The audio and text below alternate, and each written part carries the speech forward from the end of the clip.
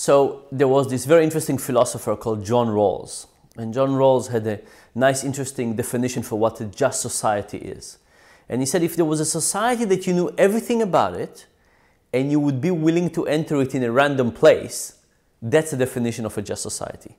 And he called it the veil of ignorance.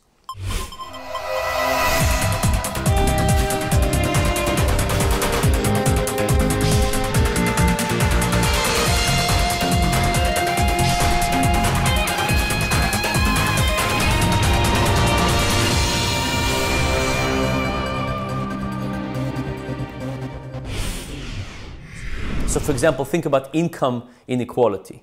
In economics, we have this thing called the Gini coefficient. You have the wealthiest, the less wealthy, and the poor. The question is, how much wealth does each of those part of the populations have? And in countries where the distribution is very skewed, it's a very high Gini coefficient. Where it's more equal, it's a lower Gini coefficient. Now, if you're very rich, you might want a distribution that is very skewed. If you're poor, you might not want such a skewed distribution. Now, if you don't know, under the veil of ignorance, what do you want, right? Now you have to consider all the possibilities, and that's what's so beautiful about the veil of ignorance. So recently we did a study with about 7,000 Americans, randomly sampled across the country, and we asked them, what society would be such that you would be willing to enter it in a random place? We didn't tell them about roles, but we defined that. And what's interesting is that the US Gini coefficient is very high. The income inequality is very high. The wealthiest 20% own 84% of the wealth in the US. And what's more disturbing is the bottom 40% own 0.3% of the wealth. Right? So the wealthy are very wealthy, but the poor are they basically have nothing. So we asked people, please build, we gave them some web tools, and we said, please build a distribution that you would be interested and willing to live on. So the Gini coefficient, let's say, is like this. People don't understand it. They think it's like this. But when we ask them to build a wealth distribution and they would be happy to live in that country, it's even more equal. So it's kind of interesting that Americans are actually much more equitable under the veil of ignorance than we think they are.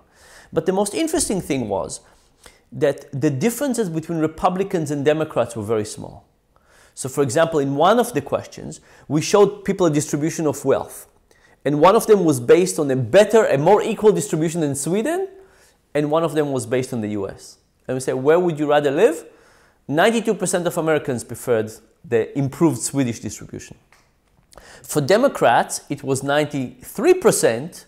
For a Republican, it was 90.5%. So what it means is there's a difference between Republican and Democrat, but it's tiny compared to the real difference between the inequality in the US and what people think it is and what they want it to be.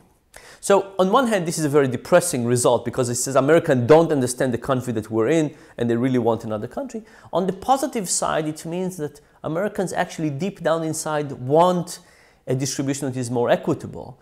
And perhaps what's happening is that politicians and politics is just using labels that are obscuring reality. The moment people are talking about death tax and inheritance tax and death panels and all of those things, people have this impression they don't really think about their values. But perhaps if we could change the discourse to be more about fundamental values, they would be better. I'll give you one last analogy for this. In psychology, we often do blind tastes. Imagine you have two beers. If you have the label of the beer and the price of the beer, your understanding of the beer would be different. The label would change your impression of it. But what the Rawls story does is to strip away all of those beliefs. You just really have to confront your deep down belief. And I think that if we could do that in the political process, if we could get people to confront their deep beliefs about what's fair and just and so on, and only later tell them, hey, you preferred Sweden, what does it tell you about your politics? Maybe people would make better political decisions as well.